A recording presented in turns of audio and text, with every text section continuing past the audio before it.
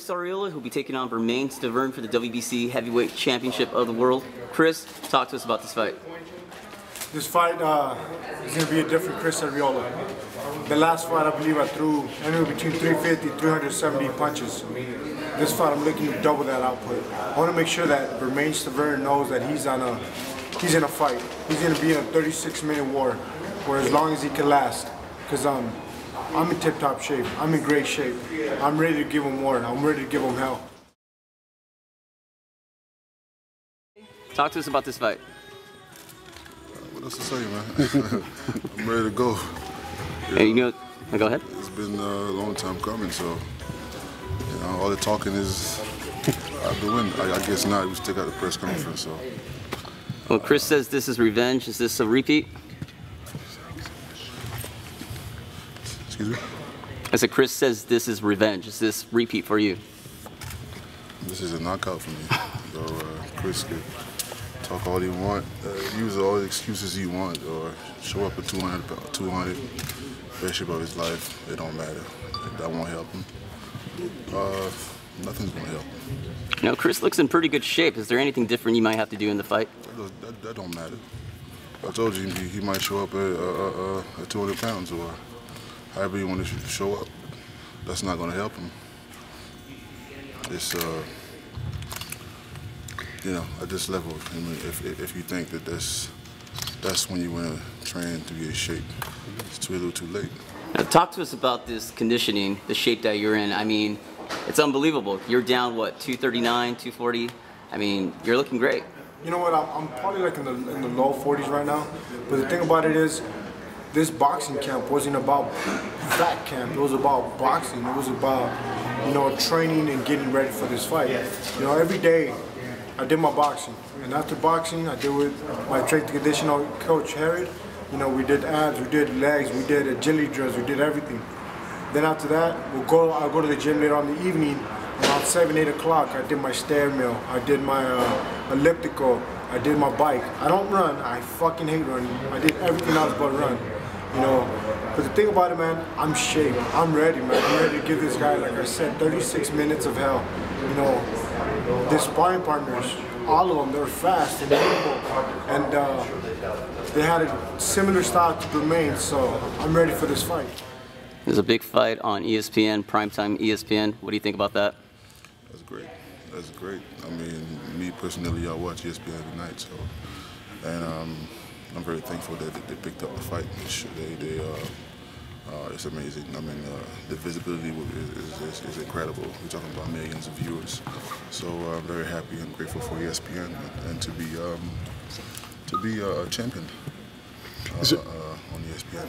And speaking of ESPN, you're going to be fighting on primetime ESPN, where everybody has ESPN if you have cable. Talk to us about that. That's a pretty big event. I believe it's a big event. I know it's a big event, Maybe some people may try to knock it, but I'm like, come on now. It's going to reach millions of homes. Everyone has ESPN. You have cable, you have ESPN. And even if you don't have cable and you're still in the neighbor's cable, you have ESPN. And that's the truth, man. Worldwide sports, what better place to showcase my skills and show a real heavyweight fight, a real competitive fight. My respects go out to Klitschko, but that fight was just abysmal. It was horrible. Not because of Klitschko, but a guy that only lands 10 punches in a 5-round fight. That's horrible. Look, as far as I'm concerned, I came here, to me, I came here as a champion, because technically I should be defending my title right now, not fight for the title. The name of Haiti used to be, it's Espanola, so to me, become the first Haitian means a lot to me, especially where I come from. I come from nothing. When I say nothing, I mean nothing. Talk to us about history. You might become the first Mexican of descent. You're going to be. Okay, talk to us about that. Being the first heavyweight champion of Mexican descent, it's an honor. It's prideful, it's orgullo. And not only that, man, it's a culmination of my career. I've started boxing at the age of 7. This wasn't an easy road for me. My first fight, I've only made $700. I thought I was balling at the time, but $700, that shit's done in a night. The thing about it, man, I want to give people, kids especially, you know, someone to look up to.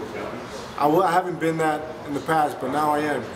I've been working hard, and I want them to know that if you work hard, you can achieve anything you want. You want to be a doctor, go ahead. You could be a doctor. You could be a lawyer.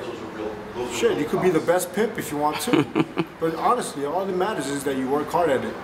What have you been doing in the gym as far as, you know, becoming heavyweight champ? What do you have to do to defeat Bermane Stiverne? Everything. I've done everything at the gym.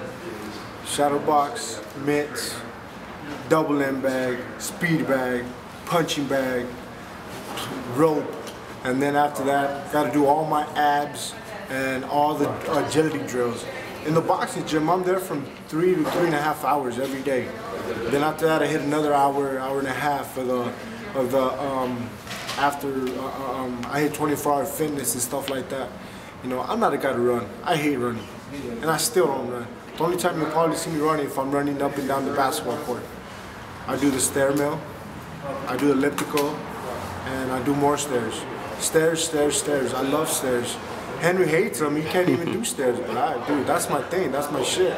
You know, if victorious, do you want Vladimir Klitschko? When victorious, of course I want Vladimir. You know, that's the goal. The goal is to be the undisputed heavyweight champion. That's more historic than just winning this title. That's more rewarding. Have them all them belts. I won't even be able to wear them all over the place. Whatever Chris has, I have double. And whatever Chris do, I could do better. So at this point, it's not even about if he wants to use excuses about him being in shape now and stuff like that.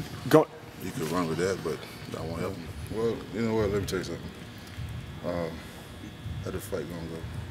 I'm gonna knock him down. He gonna get up. I'm gonna whoop him and knock him out. That's how it's gonna happen. I want this title more than Chris wanted. Chris is a joke. Chris is not serious. He's never been serious with his career. I don't think he's serious at all. I'm a guy that's very disciplined. I don't need babysitter because I want it. I mean, I showed it all my career. I waited for so long for this. Chris is not an example of a man with discipline, so to speak. You know, partying and drinking and all that. I don't do that. Chris is a one-way fighter. Anything he's going to bring is what? More pressure, more punches. That's not going to help him. Like I said, till you get cracked, we're going to find out what he's made of, and he will get cracked. That's for sure. You know, why don't you tell the viewers out there why you will become the first Mexican-American heavyweight champion of the world? I'm going to become the first Mexican-American heavyweight champion of the world because I want to, because I did it. I worked my ass off in the gym. That's where you want to fight. You don't win it in the ring. The ring is just a formality. Everything I've done, I've worked hard. I've grinded every day. I probably only missed one day of training. That's because I had to go home and whoop my daughter's ass. Other than that, I was at the gym every day, twice a day. And I made history. I made my history. I made my luck. I don't believe in luck. I made luck. Thank you, Chris. Thank you, bro. And good luck.